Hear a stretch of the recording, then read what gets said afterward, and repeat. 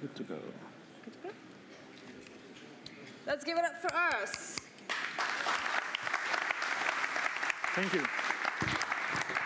Hello, everyone. Before I start, I would like to ask for one thing.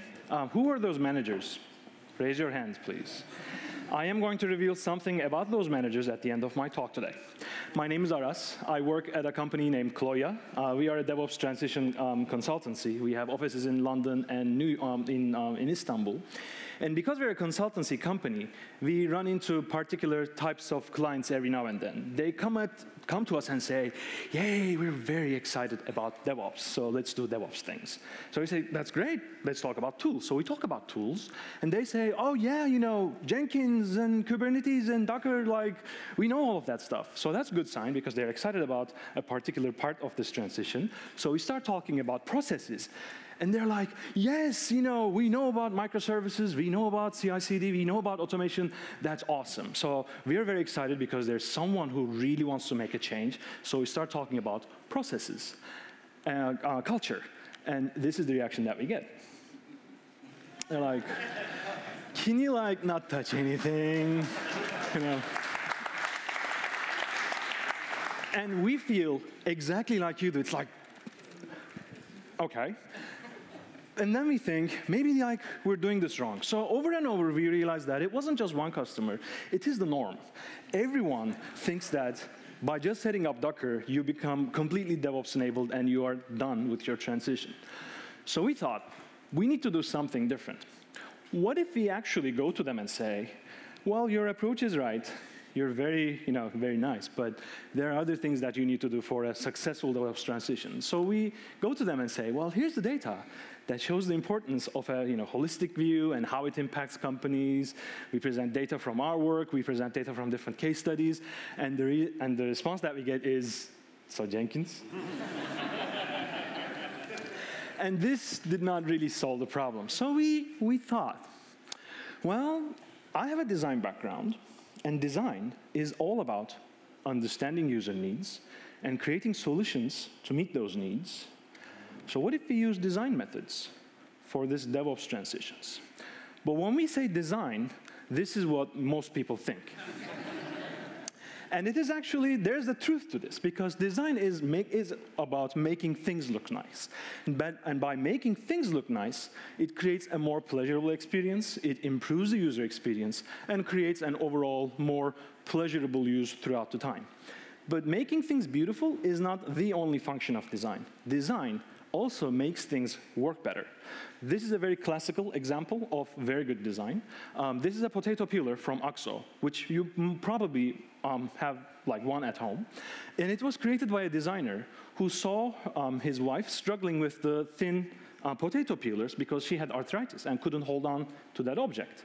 So he worked to create a much better potato peeler that solved that need without having to go and do things over and over. Good design makes software usable so that it becomes invisible as we use it. Good design makes things more visible. It helps us navigate to places. Good design matches the contextual model of the users.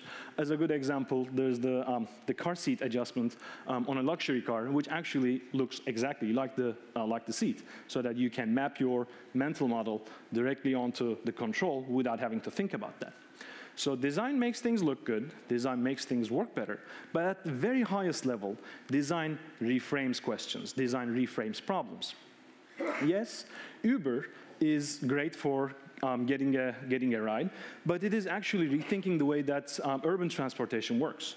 Airbnb is kind of a hotel, like it gets you a very nice room, probably at a better rate, but it also is a rethinking of hospitality industry overall and what it means to be a micro merchant with a spare room that you can rent to others.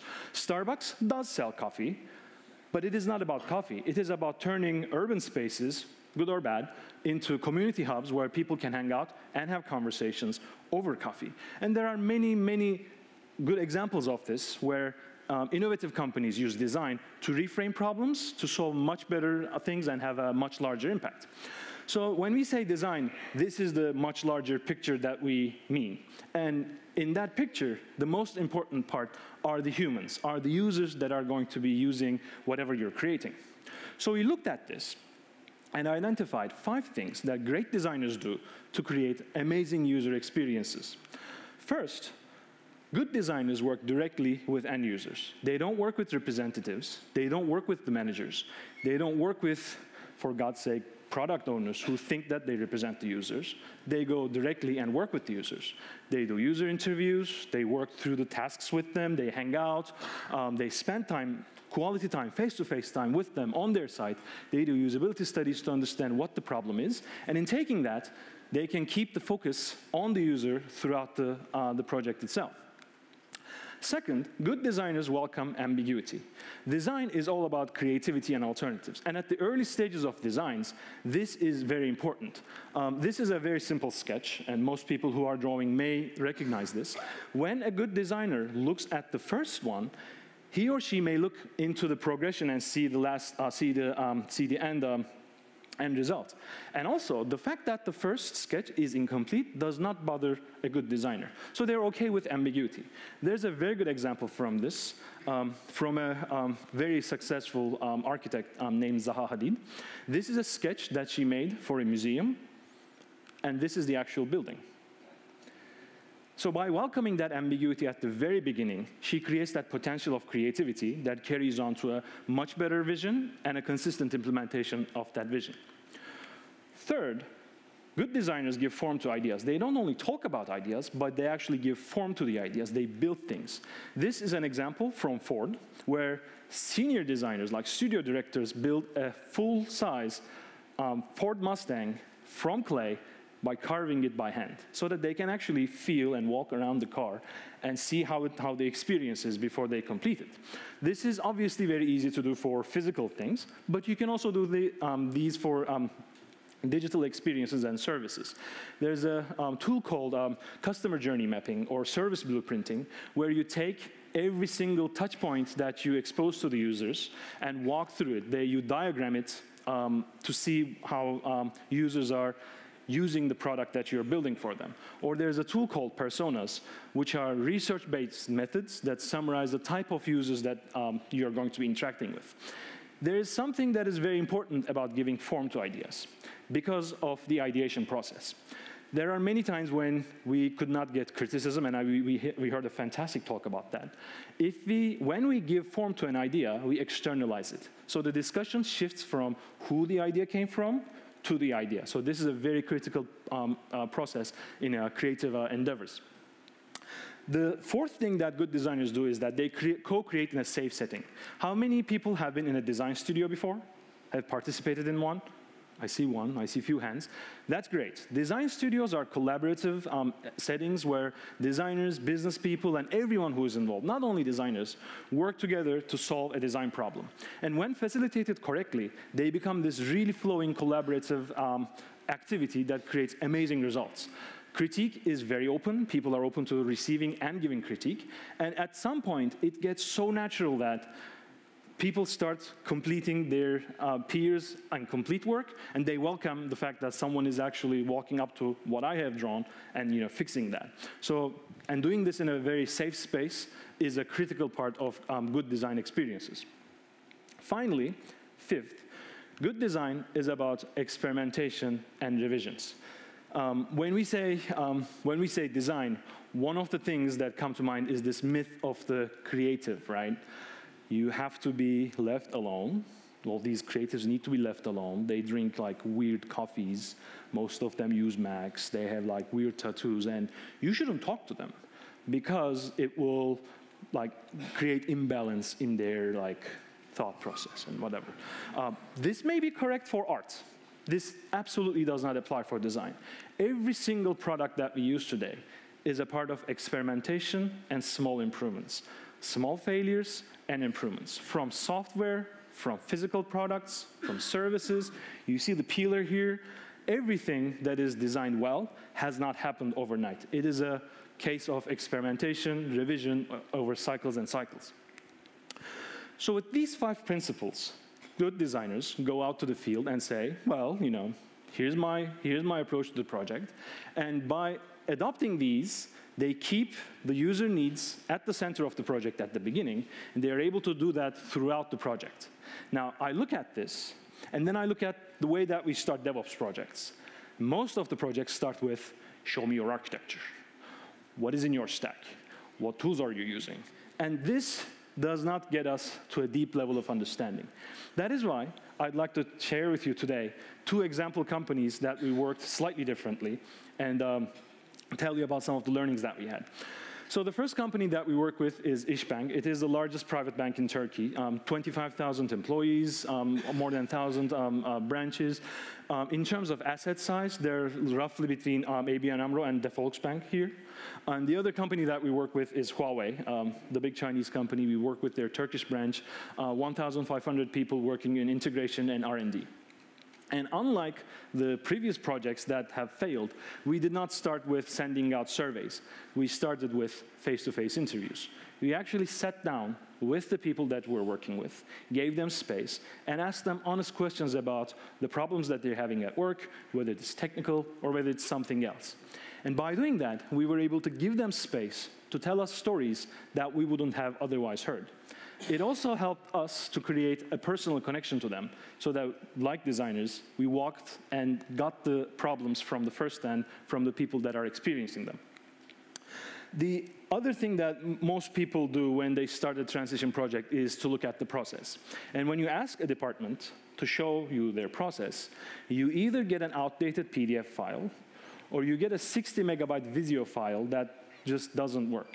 And moreover, it is not the whole process. Even if you ask the whole process end to end, what they give you just outlines 1 or 2 silos in very little detail, and you don't see anything else. So instead of doing that, we gather everyone in a room and conduct collaborative process mapping workshops. Value stream mapping is one popular method that we use here, but we use other things as well. The task here is to lay out every single thing that happens from the moment when an idea sparks in a manager's head, in an investor's head, all the way down to the fact that it gets into production and then explodes in production. So we see entire flow. And in doing that, a lot of people realize that there's someone else in the room who they did not know that they were in the process. They go like, oh, I didn't know that it was your team who did that. Or like, it was then you who is coming in? So there's a lot of discovery going on there. And by doing this, we help people externalize their problems. And once the bottlenecks are clearly identified on the boards, it is much easier to discuss those without pointing fingers to each other. Another thing that happens in the consulting space is this particular type of consultant who loves reading the DORA reports, who loves reading blogs, but actually doesn't do anything. And when you are asked for their opinion, they say, this is the best practice, completely out of context, without really understanding what your company is doing. So instead of doing that, we sit down and conduct challenge mapping workshops. This is a structured problem-solving technique that is borrowed from participatory design methods. Those of you who have attended the design thinking workshop, I think, had a very good overview of one part of this method. And this basically creates a bottom-up solution space for everyone involved. But there's a catch. Because everyone is involved, there's a plethora of solutions. And these solutions sometimes are so inconceivable, they are so infeasible, and they're just like bad. But we hold on to them. But every now and then, there are certain solutions that come out that are so simple, so elegant, that we as a consultant company, we wouldn't even touch them. People would implement those solutions right after the workshop immediately. So this gives them the power to create solutions that are applicable for them without having to interfere. Another thing that all consultants are asked for is just making more time, creating more time efficiency, making things work better, making employees more efficient. And most of the time, you ask for the timesheets or the project time logs to identify where things are. We don't do that. Instead, we conduct diary studies. We give every developer a small diary, and we ask them to record how their day went and what type of things that they did. And periodically, we check in with them to reflect on the content. Not necessarily just taking sums and say, hey, you work for 6.5 hours today. We look at the holistic picture and understand how their day is spent and what makes it hard for them to move faster. So these are some methods that we use for these two projects, and we're very happy with the results. For Ishbank, they were able to reconsider their entire approach to DevOps and change a few things around. They rattled a lot of silos, which was great for us. And then they decided to invest heavily in measurements and test automation as their next steps. For Huawei, they were able to craft a pipeline and a process simultaneously. And they worked closely with the process and the quality teams to work it into the corporate enterprise standards so that someone wouldn't come in and take it away from them. So, great results, everyone is happy, you know, beautiful things and whatever, but it's not very original. I mean, if you enjoyed and found useful what I have shared, I'm glad. But the things that we use, I mean, look at these. The design methods, the design principles that we use, they have been used by designers for more than 50 years. And this is not the reason why I wanted to give this talk today. There are two takeaways that I would like you to remember, and that is why I wanted to give you this talk. The first one starts with this guy, the Kloya guy. Remember when I said we should use design methods to engage with our customers with the new project? My peers at Kloya said, well, we're not designers. And it's right, it's true. They are totally not designers. I mean, look at them. This is like geekery and nerdery just all over the place. I'll give you two examples. Normal people keep their CVs like this, like maybe in a Word file, like a PDF or on LinkedIn. These guys code up their CVs and commit it to a Git repo. I'm not kidding. Every year in March, they gather together and celebrate a birthday. You would think, well, you know, the CEO's birthday, right? Or like the founder's birthday. No, it's the Docker's birthday.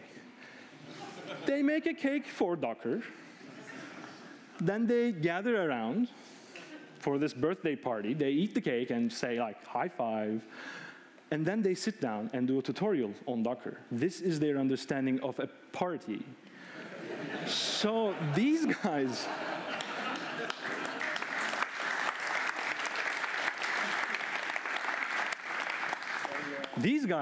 are extreme geeks. And for certain, they're not designers. But it was these guys who were able to work with the clients with the methods that we mentioned because they were willing to change their mindset. With just a little bit of training in simple design methods, they were able to go out to the field, empathize closely with the clients like they have never before, and they were able to turn their intake, their insights, into much more lasting solutions just because they were willing to change their mindset. The second takeaway that I wanted to share with you is about the DevOps community, actually. We, as the DevOps community, we are very good at coming up with solutions. We are very technical. We know where the bottlenecks are. We know how to identify them. We know how to optimize them. We know how to break things apart, put them together, measure them, improving them. We are very good at coming up with solutions. But sometimes, that is not enough. When your manager gives you grief because they don't understand you as a person, guess what? You can't Dockerize them. And that is why sometimes you have to stop and just listen. Listen, not because someone is your client and not because someone is your peer or employee, but listen because they are a fellow human being. And when you can hear what they're saying to you with an open heart, without an agenda, only then you can go beyond setting up Docker to creating meaningful solutions and change for them. Thank you very much.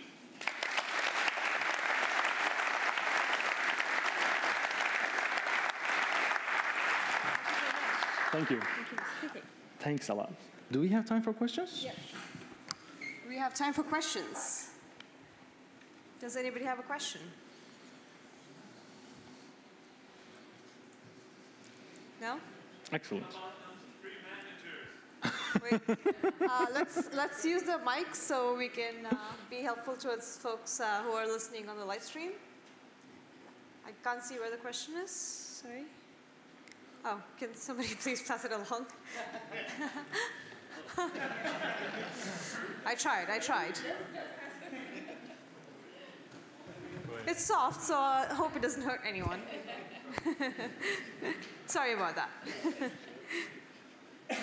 Hear me? Here we go. So what about those free managers? You said you're going to reveal something at the start of your talk? The fact that you can't Dockerize them. Management is, I mean, I have had the opportunity to manage many teams consisting of developers, designers, business analysts, and it is not as easy as it seems. So there's one thing that I should say, being a manager has a lot less to do with the technical abilities and a lot more to do with listening and understanding and being there with the person that you're with. There is not a technical solution to that. That is what I wanted to highlight. Cool. And the second question would be, so did you end up installing Jenkins for those guys or not? I couldn't get the question, sorry. Did you end up installing Jenkins for that guy? Actually, we did in some of those. At the end, we did. And Docker, and Kubernetes, and all that. The solution to all problems, right? Docker. Yep. Any other questions? Can you please pass along? Ooh, good catch.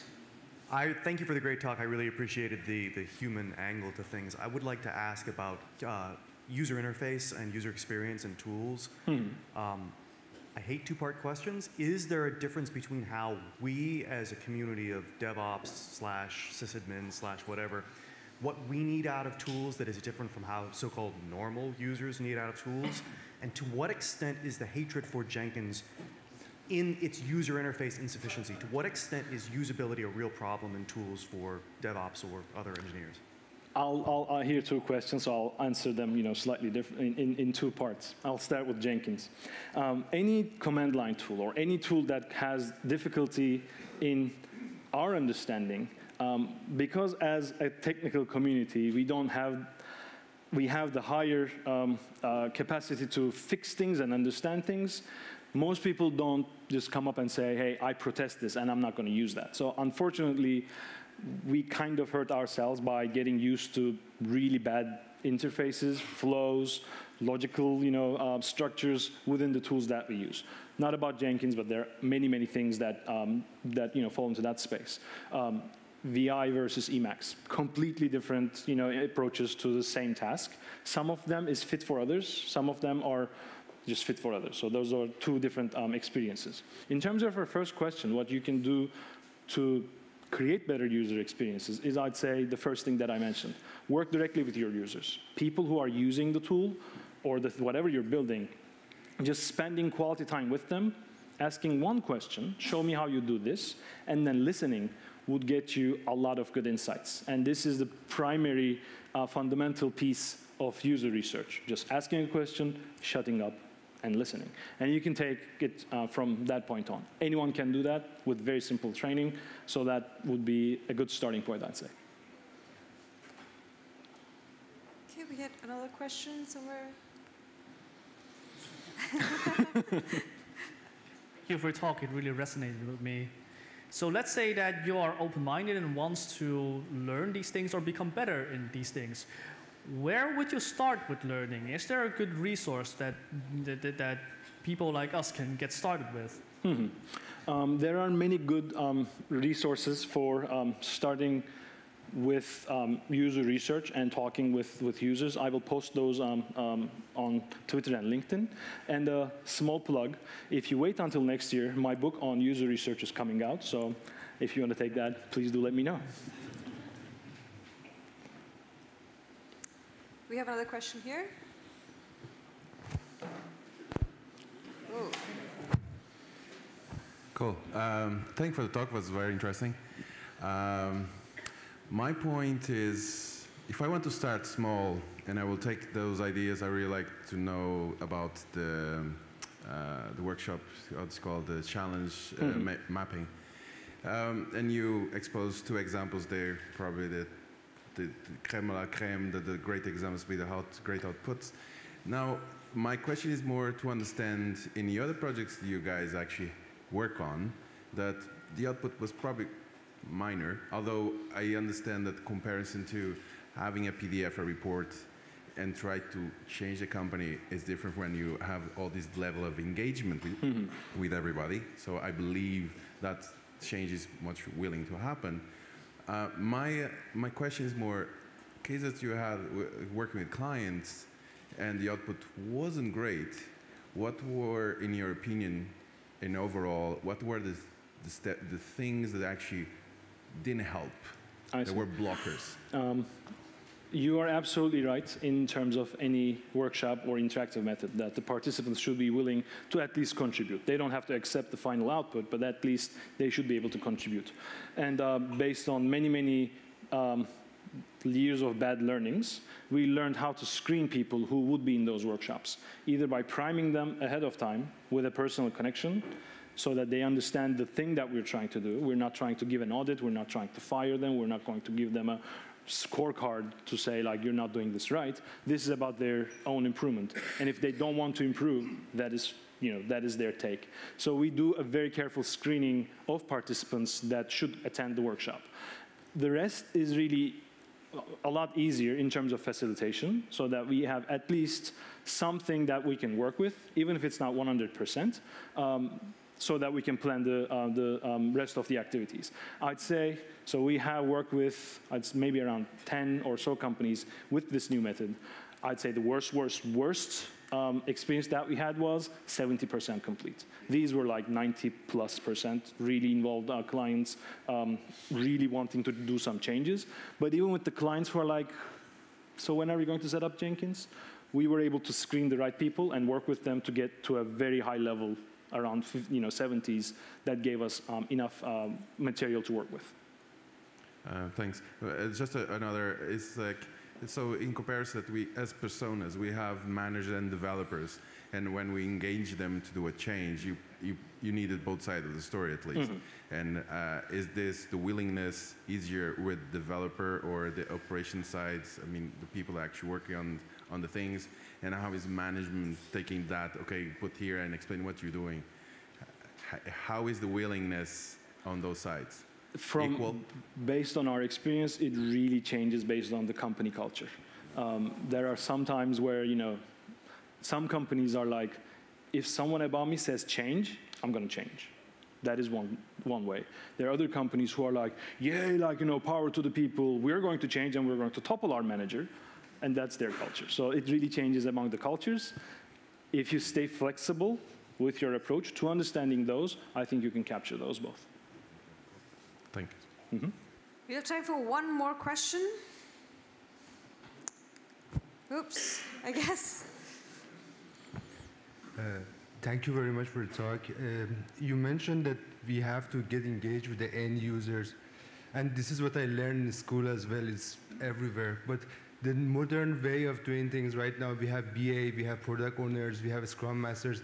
All of them are here to separate the understanding of business and the user away from the developers. But at the same time, we need to get engaged with the users. How do we bridge this gap? I think that is the challenge of modern software practices nowadays. Some agile practices are good to solve those. I'd say among all of them, Scrum is the worst, because Scrum is the agile method that says, don't talk to anyone for 2 weeks, just do your code, and then after, someone is going to give you the designs, and the designs are complete. As you said, there are BAs, other people who may be thinking that they own a part of the pipeline, which is essentially micro waterfall all along. There's absolutely nothing that says that any developer is just as qualified to talk to users as a trained product owner with design background and years of experience. That is not what I mean. But the fact that they might have that experience should not block you from going with them or having contact with the end users so that you also get an understanding. Because the closer you are to the field of use, the better your understanding of experiences will be.